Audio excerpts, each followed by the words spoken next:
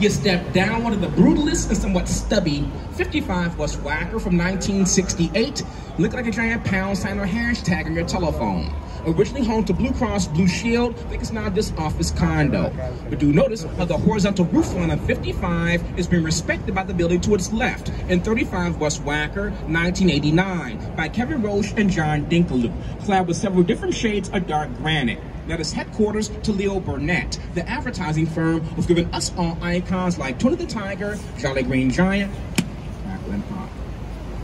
I don't say much about the hotel here to our right because for me, kind of ruins the street wall. Everything else is nice and flush against the sidewalk. That building is set back, and personally, I just don't like the design.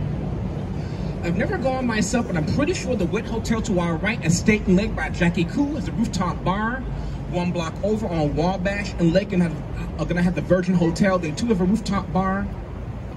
But everyone kind of falls in love. That green terracotta and gold leaf clad building 2 blocks in front to our right, there is real gold leaf on top. The Carbide and Carbon building from 1929, Art Deco by the Burnham brothers, the sons of city planner and architect Daniel Burnham. It's rumored they got the influence from a champagne bottle, which of course is green with gold foil around top. Also realized designed and built during Prohibition. Kind of thumbing their nose at that. Now a hotel. And directly to its right, looking like a sharpened pencil or a rocket ship about to blast off, Prudential Plaza number 2, 1990. Spires on buildings like that work just fine.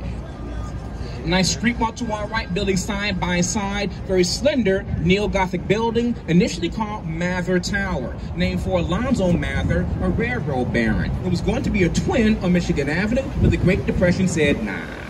Now it's a hotel, skinniest skyscraper in Chicago. That's not the original crown on top, that's why it's a different color white. Original crown taken off 2000, 2001, structural problems. They built a prefabricated crown on the barge and lifted on top of the helicopter.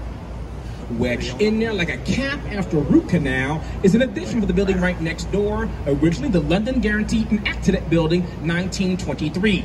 Back in the 40s, 50s, and 60s, very popular jazz club in the base called London House. Building's been renovated, now a hotel called London House. Ever have time while you're here, do visit the rooftop bar, great views. But now to our left, so we're near Michigan Avenue, now